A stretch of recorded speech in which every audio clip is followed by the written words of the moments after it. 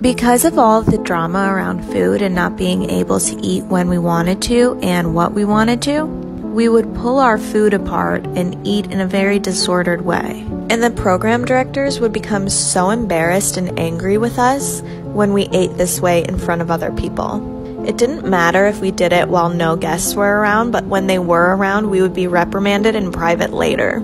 There were a lot of random things that we would get reprimanded for, like not looking nice, or acting weird even though we were conditioned to act weird because we were in the most abnormal place on the planet.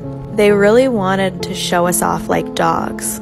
They wanted us to look good and act right and not eat our sandwiches in pieces. I can remember little Bob's face when he told us for the first time how weird it was that we were eating like this.